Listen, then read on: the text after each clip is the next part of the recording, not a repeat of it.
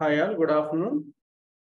So today we'll discuss about complete overview of what exactly Python full stack and what are the modules we are going to learn. Everything we'll discuss today. So see here, first I'm going to list out modules list under Python full stack course. What are the modules we are going to learn? So first one is about Python programming language. After that, Django framework, and the next one MySQL and GitHub and Git Bash. So these are the first four modules. After this, we are going to start UI or front-end technologies. Under UI or front-end technologies, first one HTML, CSS, JavaScript, and next one jQuery and Bootstrap. So these are the course modules are included under our Python full stack course, and the entire course it will take 4 months duration. So first 4 modules 2 months, remaining modules again we are going to spend 2 months of duration, total 4 months. And we have a sessions from Monday to Friday, and daily 1 hour session will be there. And out of 1 hour, only 40 to 45 minutes class, and the last 15 minutes, we are going to focus on about your queries only, about yesterday queries or about today. So completely we are going to focus on queries last 15 minutes, daily common thing. And after this session, we'll share material soft copy to your email IDs, and class recording video also will share. If you join offline or online also, daily you will get class link, and after the class you will get class recording video also. We'll upload the video in Google Drive. From there we can access. And along with this, based on the concepts, we are going to share assignment also. So based on the concepts, we are going to share regular assignments. So this is about our course duration and course structure. And after this, monthly twice mock interviews we are going to conduct, online, offline, all are available. So compulsory we have to attend for these mock interviews only. In these mock interviews, programming test and technical queries we are going to conduct. And after that, here we are going to focus on around 7 projects we are going to work out. Why? Because if you want to know the real-time experience, if you want to know the real-time errors, compulsory we have to focus on projects only. So here, out of 7 projects, first project, we are going to develop one static website by using Python and Django framework. And the second one web application like employee portal we are going to develop. And after that, by using only Python, we are going to develop 3 more backend projects. And by using UI technologies, again, we are going to work on with 2 projects. So total 7 projects in our entire course we are going to perform. So once we finish the Python, Django, MySQL, we are going to focus on half of the projects. Once the UI also finished, we'll go for remaining projects. And after completion of these projects, here we'll get course complete certificate first one, and for freshers, we'll get internship certificate also.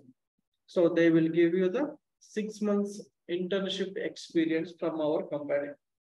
So this is about project information and the certification information from our end.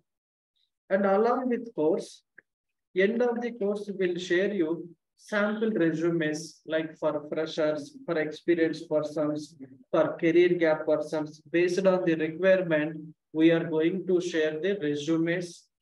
And the second one, interview questions. Why? Because our previous students are attended for different type of companies only. By end of the day, we are going to gather from them. We have prepared one sheet format, module wise only. And along with the interview questions document, we'll share few programs for only freshers. Only for freshers, few important programs we are going to share. So this is about our course structure, like modules information, duration, assignments, videos, projects, resumes, everything. And after this, we'll create one Telegram group. There we are going to add all our batch students only. So here you can communicate each other about your queries or about interviews information. Everything you will find in this group only. So this is about our Python full stack complete overview. And now we'll discuss in detail about step by step. So if any queries, please note down. By end of the demo, I will give you the access for each and every person. You just ask your queries, will clear step by step. No need to worry. I will explain multiple times. So before going to start about our what is full stack everything, first of all, we should know what exactly web application. In our regular life, we are using so many web applications. For example, Facebook, YouTube, whatever applications we are going to open online, all the applications are considered as web applications only. To open these web applications, just we need internet connectivity. We can open from anywhere.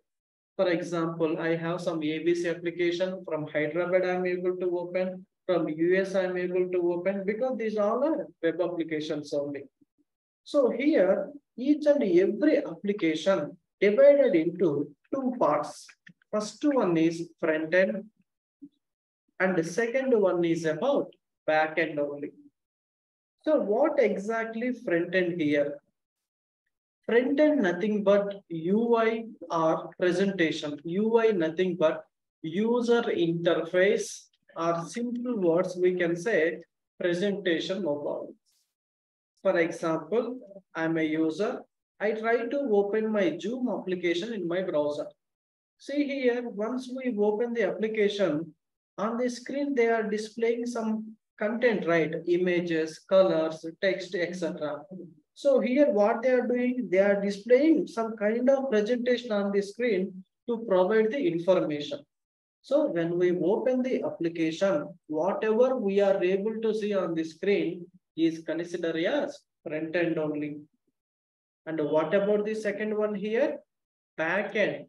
Back end nothing but logics or functionality. Logics or functionality.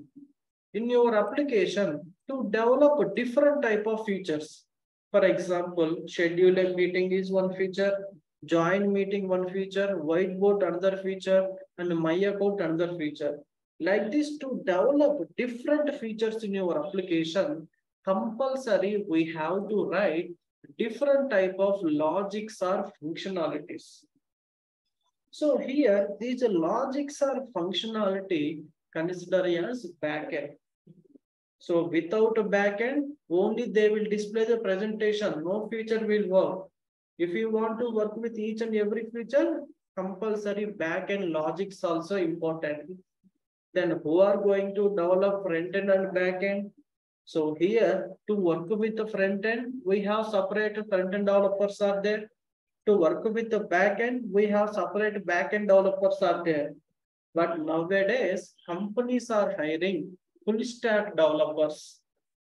Why? Because full stack developer is the person to develop both front end and back end of your application. So if you want to finish an application from end to end, compulsory we should know about front-end technologies and we should know about back-end technologies as well. So as a full stack developer, we are going to learn front-end and back-end technologies. And how to develop the front-end, how to develop the back-end. So in our course, we have Python, Django, and MySQL. These all are back-end technologies. By using this, we can develop back-end of your application. By using UI or front-end technologies, we are going to develop front-end of your application as well. So this is about our course overview here. So front-end technologies and back-end technologies. For example, I'm going to join for only Python and Django. So what type of roles will get in our current market? So here, if you know only Python and Django, will get backend developer role, backend developer, and Python developer, and Django developer, web developer. So these type of roles will get if we know only backend technologies. But along with these backend technologies, database and UI technologies. If you know database and UI technologies, easily will get front-end developer, and the next one, full stack developer. So like this, we'll get so many roles. So see here, simple concept. Based on number of skills, our opportunities may vary. Our package also vary. Nowadays, everybody are going to hire full stack developers because nobody are going to hire separately for front end, separately for back end. So simply they will hire full stack developers based on the project requirement. Sometimes they will assign the front end, sometimes they will assign the back end as well. So that's why try to join only full stack only, not only back end or not only front end. If you want to become a full-fledged web developer or software developer, compulsory each and every module mandatory. So this is about what exactly full stack. And here under Python full stack, what about our first module? Python. So what is a Python? Python is programming language. Python is programming language. Like Python, we have number of programming languages are there. For example, C is one programming language, Java is another programming language. So what is the use of programming language? Programming language, nothing but set of instructions. By using set of instructions, we can communicate with our device, we can communicate with our computer to perform specific task or function only.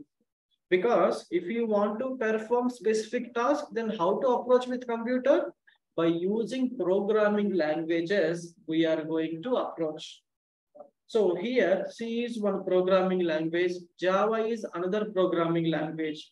So why this much demand for Python from last few years? Why? Because compared to other programming languages, here we have easy syntaxes are there. Syntax nothing but structure or format only.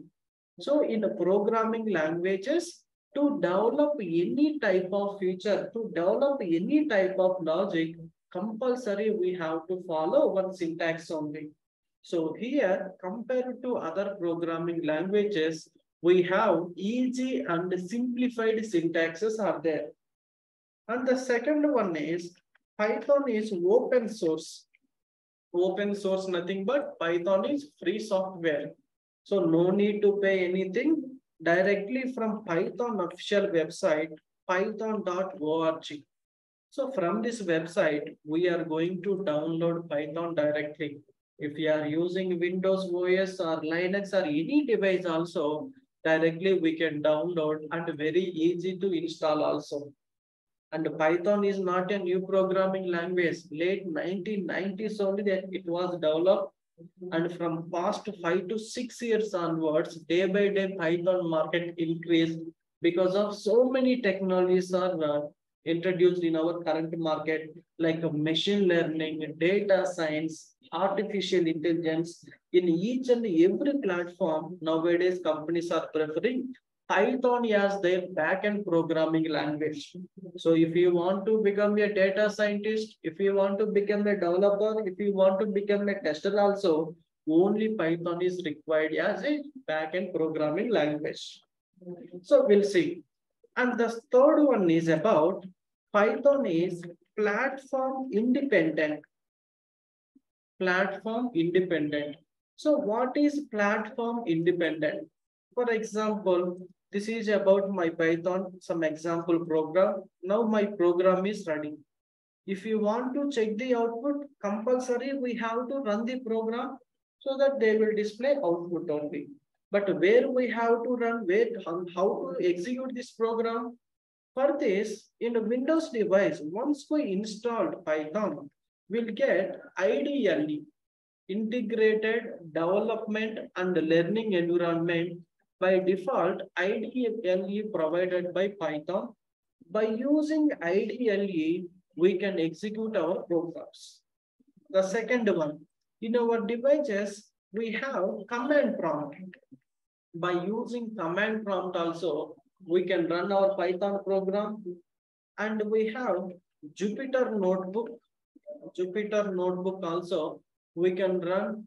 And we have some third-party tools, PyCharm, Sublime, Visual Studio, Atom. Like this, number of platforms are there to execute and to run your Python program. You can use any platform also, no issues. They will return the same output only. So that's why here Python considered as platform independent. And the next one. So here by using Python, we can develop web applications and we'll work out with desktop applications.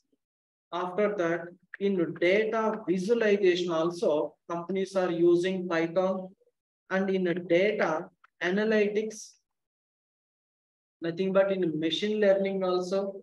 After that, in the testing environment, for example, Python with Selenium. So long back, Java with Selenium, we have a huge demand. But now everybody converted to Python with Selenium only. In a game development, in a graphic. So in each and every platform, companies are using Python as their backend programming language to develop the logics easily. So the same logics we can develop by using other programming languages also. Then why we have to prefer Python? Why? Because compared to other programming languages, here code length is less. For example, I'm going to develop one ABC application. So by using some Java, for example, I'm writing 1,000 lines of code. The same application I'm going to develop by using Python, for example, 700 lines only. From these two, which one will you prefer? Obviously, people will go with Python only.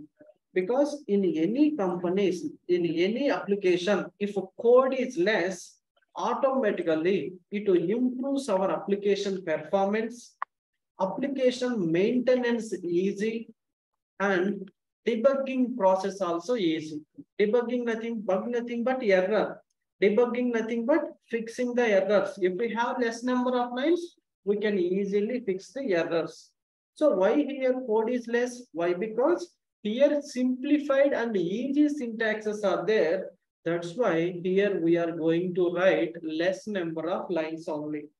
Why? Because by end of the day, our major focus is about our application performance only. For this in backend, we have to follow all these things. And now, sir, I don't know anything about coding or programming language. Am I eligible to learn Python programming? Yes, obviously, yes. Why? Because to start your career with IT, Python is the best platform to start here. Why? Because if you want to start with Java, compulsory we need some basic coding or C programming language basics. But here no need. From scratch, we are going to start. Nothing but what is application, what is programming language, how to write the program. From here, we are going to start our programming only. So we can see here, for example, I am going to develop one small program by using some Java. So here I am performing some addition of two numbers only. Addition of two numbers program. So here total how many lines we have? Around 8 to 9 lines of code available. The same program we can develop by using Python by 3 lines only. Because to perform addition operation, we need two numbers. After that, we have to perform the a plus b expression only. So here, to work out this in other programming languages, we have to write a different syntax. Nothing but curly braces, end of the line semicolons, before the value into float str. In Python, no need to write this type of code. So in case here also, if we are following the same, then why we have to learn? Already we have existing programming language, right?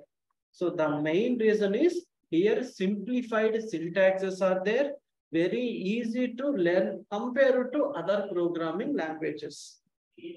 And now the thing is, sir, here you are saying very easy. Then how to install the Python? Where we have to write our Python programs? See here, Python official website, python.org. From this website, with the 2 simple clicks, we can finish the installation. So see here, I'm going to download the Python. So just to enter Python download.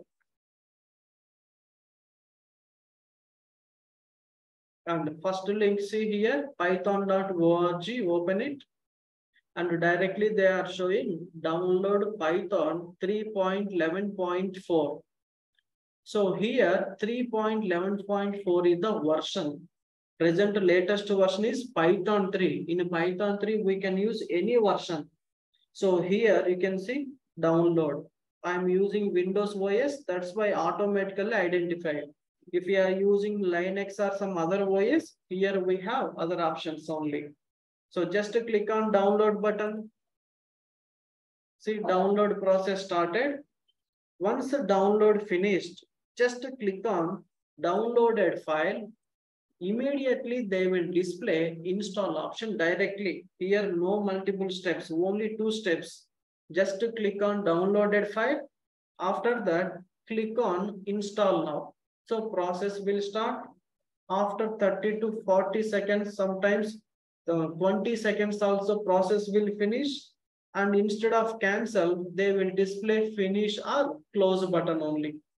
So click on install and finish. With 2 simple clicks, we are going to install our Python. And once installation finished, then how to open the Python? So for this, go to your search. In search, we have to enter IDLE. We already discussed IDLE nothing but integrated development and learning environment. Once we install Python in our device, by default, Python will provide IDLE. So in the starting stage, in a basic stage, we are going to use IDLE. After that, some different tools. After Jupyter. So now I'm going to show you how to create a Python file, how to execute your Python file by using IDLE. So see here, already process under progress. We'll see. It may take around some 5 to 10 seconds time to finish the whole process.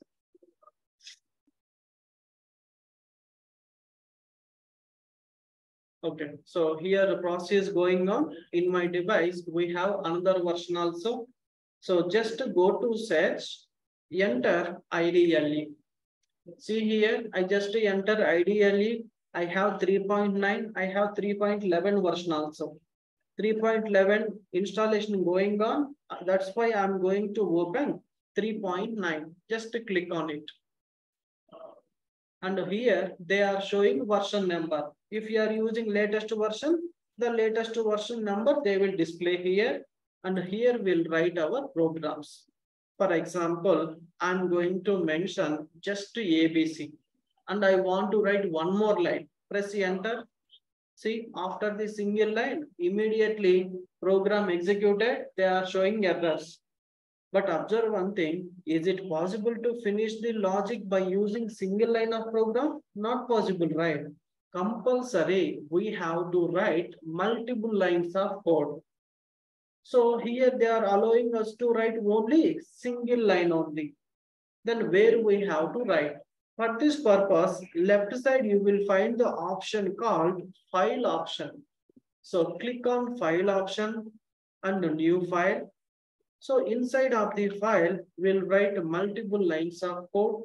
After that, save the file here. For example, save, and on desktop, I'm going to save the file. My file name demo, but end of the file name compulsory we have to enter .py. Py nothing but Python. To save your Python files, end of the file name we have to enter extension. So for example, if you are using Python, .py is the extension. If you are using HTML, .html. If we are using PHP, .php. Based on technology, our extension may vary. So here we are using Python. So that's why they are showing, we are writing file name .py extension. Now we have 2 lines of code. I want to find out the result. For this, we have to run the program. So here only we'll see we have a run option. Just click on run and run module. See, in our program, we have errors. They are showing error information. So in demo.py, in line number 1, they are showing name error here. For example, I'm going to fix the errors. So I just fixed the errors. Again, run this program, run module. So there is no error. They are trying to display output. If we have a program here, they will return output only. So this is about basic process, how to create a file and how to run your Python file. So previously we discussed addition of 2 numbers by using Java. We said like by using 3 lines of code, we can finish the execution. So see here, to perform addition operation, we need 2 values. After that, we have to write the expression. So just go to your file. First, I need first value. For example, a equal to 1. And second one, some b equal to 200. And the third one, to perform addition, what is the expression? First number plus second number. So first number a plus b I'm using here. So just to save and run your file, run module. So here they are showing empty here. And now you can see if any errors are there, they will display here. But here we don't have any errors, right? So then they're supposed to display output. Why they are not displaying anything? Why? Because on the screen, if you want to print any statements, compulsory we have to use print method. I want to print a plus b result. That's why I'm adding a plus b inside of print method. So just execute here. Here they are showing output. So this is about the basic process. To perform this addition program, we are not using any curly braces or int or float or any semicolons, nothing required. Simplified code we are using in our Python programming language. So this is about some small introduction about Python programming and Python features. And here our Python module divided into 2 parts. First one, core Python, and the second one is advanced Python. Our Python module divided into 2 parts, core Python and advanced Python. So here, core Python refers all the basics from scratch. What is Python? Python installation, Python features from scratch to few advanced concepts we are going to cover under Python, like how to write the program, how to write the conditions, how to write the logics. Everything will cover under core Python. Once the basics are done, you will get clarity how to deal Python program, how to develop the logics. But to develop a different type of advanced features, we need few advanced concepts. All the advanced concepts we are going to discuss under advanced Python only. So under advanced Python, majorly we are going to focus on 𝗏𝗏s concepts, object-oriented programming concept. In any programming language, 𝗏𝗏s concepts are basics one. In advanced concepts, under 𝗏𝗏s, we'll discuss encapsulation and abstraction, inheritance, polymorphism, exception handling. Like this, all the concepts we are going to cover under advanced Python. After this, majorly will focus on modules concept. Nothing but how to access properties from one file to another file, one package to another package. We are going to discuss here. And the next one, regular expressions. And after that, multi-threading. And after multi-threading, next one, file handling concepts. So like this, few advanced concepts we are going to cover. Along with the develop modules, we are going to cover 4 data science modules. First one, NumPy. Second one, Pandas. And the third one, web scraping. And the last one is Matplotlib. So these are the advanced modules also will cover in our end of the course only. If you want to become a data scientist, compulsory we should know in detail about these modules from end to end. Everything we are going to cover under advanced Python. So in our course, first we are going to start with Python only. Once the Python program finished, you will get complete idea how to develop the logics, how to develop the backend of your application. So now we have a clarity. By using programming languages, we are going to develop the logics or functionality. But in application model, how to use this Python programming language? That's why Python introduced one framework called Django framework. So Django is Python-based web framework. By using this Django framework, we can enable rapid development of your web application. So generally, if you want to develop your application in backend, so many files, so many connections, so many default settings we have to add. But is it possible to develop all these files manually? Not possible. So for this purpose, here we have a framework called Django framework. By using Django framework, we can develop the entire structure of your application within a fraction of seconds by using simple commands only. To start with Django, compulsory everybody should know in detail about Python, because Django developed by using Python programming language. Here we are not going to learn anything new. Whatever concepts we discussed in Python, all the concepts we are going to implement in the form of framework only. So here you can see why we have to go with the Django framework. Why? Because first one, Django is open source. Django also free software. Second one, it is fully loaded, nothing but to develop any type of application, compulsory we have to use different type of features only. So in Django framework, all the features are inbuilt features only. No need to write from scratch. If you want to use particular feature, you just import the module. You can use as per requirement only. And the third one is about security also. Nowadays, all major applications are facing security issues, but here there is no security issues. And the next one is scalability. And the last one is versatile. By using Django, we can develop small scale to large scale, any type of applications. For example, I want to develop one basic school website. Yes, we can develop. I want to develop one dynamic application. Yes, we can develop. So that's why here it is versatile. So with the help of Python and Django only, we'll develop the backend. Only with the Python possible, only with the backend.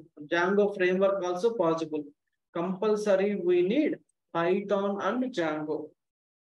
And after Django, we are going to cover about one database called MySQL. To develop any application in a backend, database also required. In the Django framework, we have one free inbuilt database called SQLite3, the free inbuilt database. So no need to perform anything manually. Here all are already included in our framework. But we should know how to work with some external databases. For this purpose, we are going to learn MySQL in detail from end to end. After that, instead of SQLite3, we'll connect our application with the MySQL database only. And after database, here we have few tools are there like GitHub and at the same way Git Bash. These are the small concepts to deploy your application, to download your files, to upload your files. Everything we are going to cover by using GitHub. So these 4 modules we are going to cover under backend technologies in first 2 months. And after this, we are going to start about front end. Backend functionality is okay. But what about the look and feel also important to attract the users to provide the information. For this purpose, we need front end technologies. So what are the front end technologies we are going to learn? First one, HTML, CSS, and Bootstrap, JavaScript, jQuery. These are the front-end technologies we are going to learn under front-end technologies module last 2 months. So first one, HTML. By using HTML, we can design layout of your application. Nothing but if you want to develop one school website, one hospital application, so first we should know what is the structure, what about your views. So simply by using HTML, I'm going to mention one menu here, like the logo, after that, home, about, services, so on so. After the menu, I will display one form, one banners.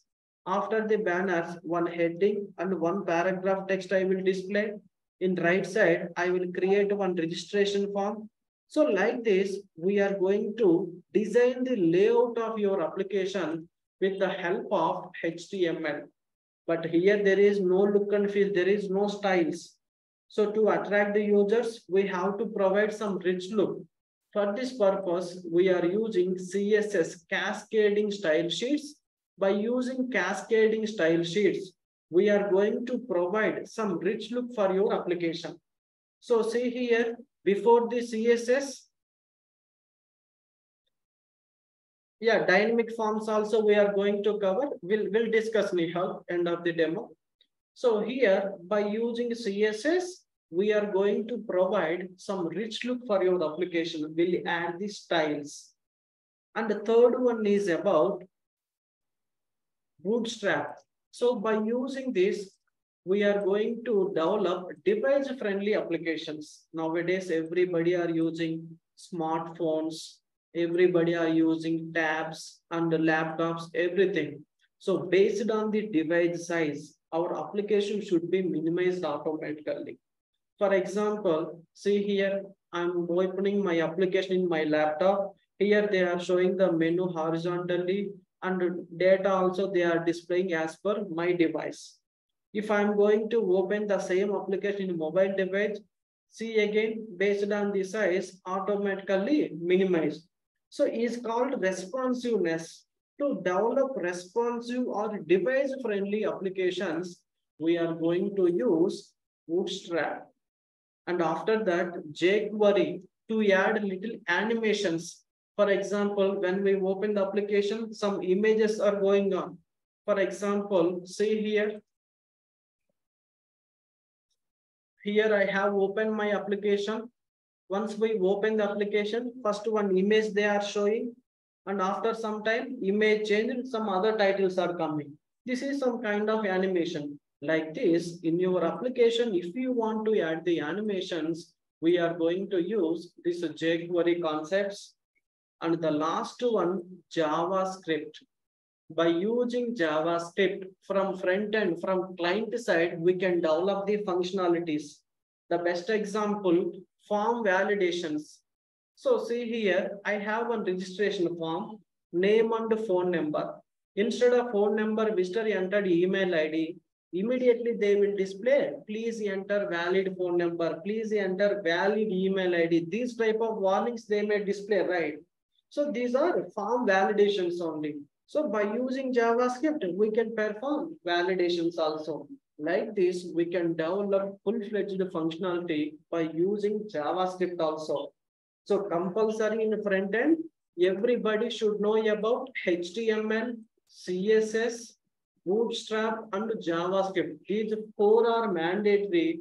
If you know jQuery, that is extra advantage only. Now we have a clarity. Simply by using this programming language, framework, and database, we are able to develop the backend of your application. By using UI technologies, we'll develop the front end of your application.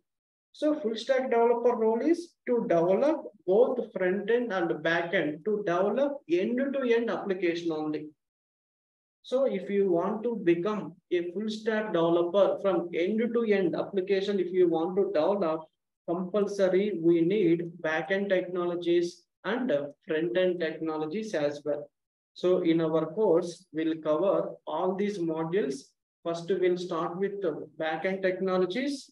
After that, we'll go with the front-end technologies. So this is about some small overview of each and every module. From Monday, we are going to start our regular sessions only. So now I will give the access one by one. You just let me know your queries.